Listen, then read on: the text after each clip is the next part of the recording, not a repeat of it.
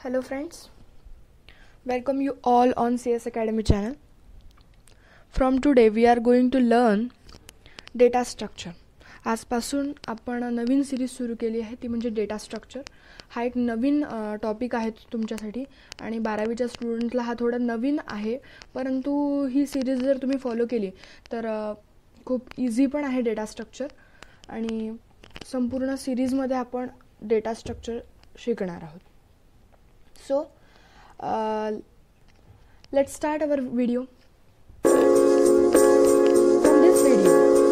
From this video you will get the basic ideas about the data structure, what is data structure, how it will be work, and why we should use data structure in our computer, and the importance of data structure in computer science. So I will cover all these topics in this video. It is an introductory part of data structure, so it will give overall idea about the DS, that is data structure. So let's start data structure. Next, in this series of data structure, the topics of data structures are listed here. आपण आता जी series आपण नवीन सुरू केलेली आहे data स्ट्रक्चरची, त्याच्यामध्ये आपण कोणकोणते topics घेणार आहोत त्याचे इथे मी काही टॉपिक्स दिलेले आहेत. ते टॉपिक्स एकदा आपण बघून घेऊ. फर्स्ट आहे इंट्रोडक्शन ऑफ डेटा स्ट्रक्चर. सगळ्यात पहिले इंट्रोडक्शन घेणार आहे. त्याच्यानंतर डेटा स्ट्रक्चरचं ऑपरेशन्स, वेगवेगळे ऑपरेशन्स डेटा स्ट्रक्चरमध्ये असतात. ते कोणते ऑपरेशन आहे आपण येणाऱ्या व्हिडिओजमध्ये बघणार आहोत. त्याच्यानंतर algorithmic notation. This one is a very important topic in from data structure. Algorithm R very important in computer science also. If you want to develop any software, algorithms are important. So algorithmic notations we will be covered in upcoming videos. So next one is a control structure. Control structures are also important. Arrays. Array is a type of data structure. Array is a type of data structure. So array is also important. And representation of array, types of array we will cover in upcoming videos. Searching techniques. Searching techniques are used in array. So this one is important topic of data structure. Linked list. Linked list is a type of data structure. And tree. These are topics of data structure. या सिरीजमध्ये entire data स्ट्रक्चरच्या सिरीजमध्ये आपण एवढे पूर्ण topics बघणार आहोत. आजचा हा व्हिडिओ हा इंट्रोडक्टरी आहे की डेटा स्ट्रक्चर म्हणजे काय, डेटा स्ट्रक्चरची ओळख करून देणारा आजचा आपला व्हिडिओ आहे. बरोबर आहे. तर सुरू करूयात आजचा आपला first lecture data स्ट्रक्चरचा. So lecture number 1, introduction to data structure. Data स्ट्रक्चरचं introduction करताना आपल्याला डेटा स्ट्रक्चरच्या डेप्थमध्ये जाण्याआधी त्याच्या काही ज्या मूळ डेफिनेशन्स आहेत, काही बेसिक डेफिनेशन्स आहेत ते बघणं खूप गरजेचं आहे. So first definition is data. Data structure म्हटल्यावर त्यातला पहिला शब्द येतो डेटा. तर what is mean by data? Data, what is mean by data? Data is a simply a value. Data is a simply a value. कोणती तरी एक साधी व्हॅल्यू आहे किंवा set of value. Set of value. It's a simply value or set of value. Next definition is group atoms. What is meant by group atoms? Group atom is the atoms, the data atoms which are divided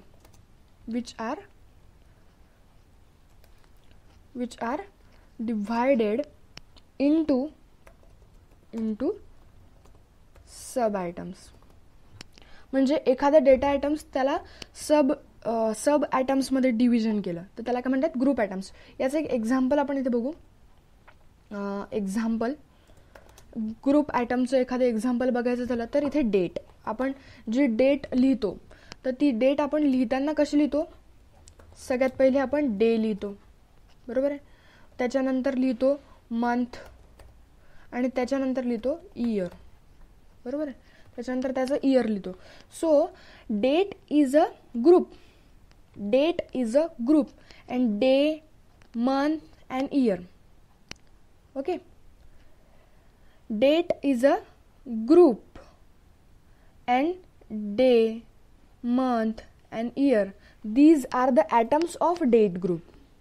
So day, month, years are called as a group atoms. The data atoms which are divided into their sub atoms called as a group atoms. ही एक important अशी definition आहे, बरोबर आहे. Next definition is elementary item. What is mean by elementary atoms? The atoms which are not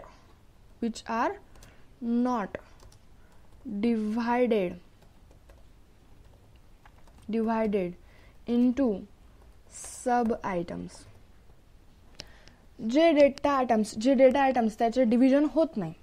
आता इथे आपण कसं इथे बघताना डेटचं आपण डे, मंथ आणि इयरमध्ये आपण डिव्हिजन केलं, बरोबर आहे. हे त्याचे डिव्हिजन झाले atoms.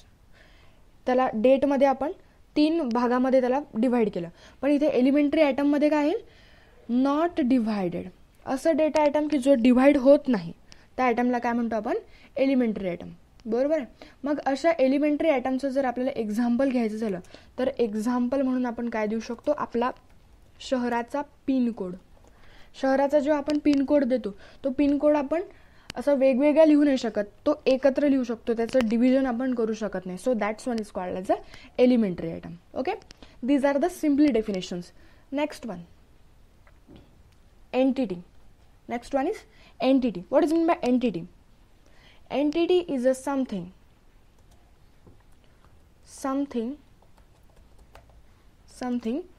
which has certain properties. अशी एखादी गोष्ट की ज्याला एक स्पेसिफिक प्रॉपर्टी आहे, स्पेसिफिक व्हॅल्यू आहे, स्पेसिफिक ॲट्रिब्यूट आहे, त्याला काय म्हणतात? एंटिटी. एंटिटी म्हणजे अशी एखादी गोष्ट की ज्याला प्रॉपर व्हॅल्यू आहे आणि प्रॉपर प्रॉपर्टी आहे. इथे आपण याचं एक्झाम्पल पाहिलेलं आहे बघा. हा टेबल आहे, बरोबर आहे. या टेबलमध्ये आपण ॲट्रिब्यूट लिहिलेला आहे आणि त्याची व्हॅल्यू लिहिलेली आहे, बरोबर आहे. तर या ॲट्रिब्यूटमध्ये काय आहे? नेम आणि एज. ही त्याची प्रॉपर्टी झाली. नेम आणि एज ही काय झाली? प्रॉपर्टी झाली. आणि त्या नेम या प्रॉपर्टीची व्हॅल्यू काय? राम. नेम या प्रॉपर्टीची व्हॅल्यू काय? Ram. So name is a entity and Ram is a value of that attribute. Name is a attribute and Ram is a value of that attribute. So the combinations or the attribute and value are called as a entity, something which has a certain property and value. Okay, next one is record. What is meant by record? Record means it's a collection of field. Record means it's a collection of field. Record is a collection of field. What is meant by field? Field म्हणजे एक specific गोष्ट, ठीक आहे. Field म्हणजे single elementary unit. इथे लिहून देते मी तुम्हाला. फील्ड म्हणजे single elementary unit. Field is a single elementary unit. एखाद्या सिंगल युनिट त्याला म्हणतात फील्ड. आणि त्या फील्ड म्हणजे सिंगल युनिटचं जर आपण कलेक्शन केलं तर त्याला काय म्हणतात? रेकॉर्ड. ओके, मग what is mean by file? File is a collection of record. File is a collection of record. Okay, file जे आपण कम्प्युटरमध्ये बनवतो त्याच्यामध्ये आपण रेकॉर्ड्स असतं, त्या रेकॉर्डचं कलेक्शनला काय म्हणतो आपण? File. These are some very basic definitions in from data structure. So this one is an example of file and record, field and record. So name, address, number, roll number, this one is a record and A is a field and the collection of name, address, number, roll number called as a record. Table दिलेलं आहे, त्याच्यामध्ये 4 fields आहेत, name, address, number, roll number. त्याच्यातल्या name मध्ये काय दिलं आहे? First याच्यामध्ये ए. नेममध्ये फर्स्ट याच्यामध्ये हा ए दिलेला आहे, बरोबर आहे. तर हा एक त्या टेबलची एक फील्ड आहे. ए म्हणजे पूर्ण टेबल नाही, मग त्या एका फील्डला काय म्हणतात, एका पार्टला काय म्हणतात, फील्ड. अशा इथे 4 फील्ड आहेत, एक name, address, number and roll number. These R 4 fields. The collection of these 4 fields are called as a records. समजलं? हे एक एक्झाम्पल होतं फील्ड आणि रेकॉर्डच्या बाबतीतलं. ठीक आहे. Then next one is very important. What is data structure? आता आपण actual data structure म्हणजे काय इथे आले. आत्तापर्यंत ज्या डेफिनेशन्स पाहिल्या त्या डेफिनेशन्स डेटा स्ट्रक्चर समजण्यासाठी इम्पॉर्टंट डेफिनेशन्स होत्या. पण आत्ता आपण actual what is mean by data structure हा पण एक क्वेश्चन बोर्डाच्या एक्झाममध्ये विचारला जातो. What is data structure? So data structure is a way to organise data. Structure म्हणजे एक ढाचा बनवणे. आपल्याकडे खूप सारा डेटा आहे, त्याला व्यवस्थितरित्या त्याची मांडणी करणे, व्यवस्थितरित्या तो कम्प्युटरमध्ये स्टोअर करणे, त्याला काय म्हणतात, data structure. Organisation of data. जसं आपल्या घरात कपडे असतात तर कपडे आपण व्यवस्थित घड्या करून कपड्यामध्ये जसं लावतो तसंच डेटा स्ट्रक्चरचं आहे की डेटा स्ट्रक्चर हा व्यवस्थित डेटा कलेक्ट करून त्याचं व्यवस्थित ऑर्गनायझेशन कम्प्युटरमध्ये करतो. हेच काम आहे data स्ट्रक्चरचं. Okay. What is mean by data structure? Data structure is a way to organise data. डेटाचं organisation करतो, बरोबर आहे. Forming and organisation characterise bye ॲसेसिंग a function. Forming and organisation म्हणजे अशा प्रकारे त्या डेटाला ऑर्गनाइज करायचं की जो त्याच्या म्हणजे जेव्हा आपल्याला डेटा लागेल तेव्हा तो आपल्याला पटकन मिळाला पाहिजे. म्हणजे जो डेटा आपल्याला आज लागेल तो डेटा पटकन आपल्याला तिथून मिळाला पाहिजे असं फंक्शन यूज करून डेटा आपल्याला स्टोअर करावं लागेल कम्प्युटरमध्ये, बरोबर. Then next one is a collection of data. It's a simply collection of म्हणजे सगळा जो लागणारा डेटा आहे त्याचं कलेक्शन करायचं, त्याला म्हणतात data structure. It should be simple. Data structure should be simple. जर अतिशय कॉम्प्लिकेटेड जर आपण डेटा स्ट्रक्चर बनवलं म्हणजे मांडणी, डेटा स्टोअर करण्याची जी मांडणी आहे ती खूप कॉम्प्लिकेटेड बनवली तर आपल्याला जेव्हा पाहिजे तेव्हा डेटा मिळणार नाही. सो हा सिम्पल पाहिजे. So data structure it should be simple. Last point is data structure should show the simple relationship. Data structure should show simple relationship. याच्यामध्ये जी रिलेशनशिप आहे डेटामधली ती एकदम सिम्पल राहिली पाहिजे. These are some important points of data structure. मग जर एखादा प्रश्न आला की what is meant by data structure and give some brief introduction about the data structure. So आपण काय लिहू शकतो? Data structure is a way to organise data. ठीक आहे. Data structure is in forming and the use of data structure is to forming and organisation characterise bye ॲसेसिंग a function. Then data structure is a collection of data. It should be simple. It should show simple relationship. Okay. हे काही points होते data स्ट्रक्चरचे. त्याच्यानंतर next one is type of data structure. हा पण खूप important आहे. आणि हा टाईप्स ऑफ डेटा स्ट्रक्चरमध्ये काय करणार आहे आपण की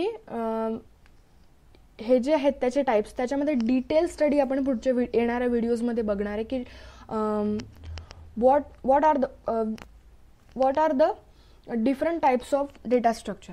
त्याचे डिटेल स्टडी आपण येणाऱ्या व्हिडिओमध्ये पाहणार आहे. पण हा इंट्रोडक्टरी व्हिडिओ असल्यामुळे आपण त्याचं इंट्रोडक्शन पाहणार आहे की कोणकोणत्या टाईपचे डेटा स्ट्रक्चर अवेलेबल्स आहेत.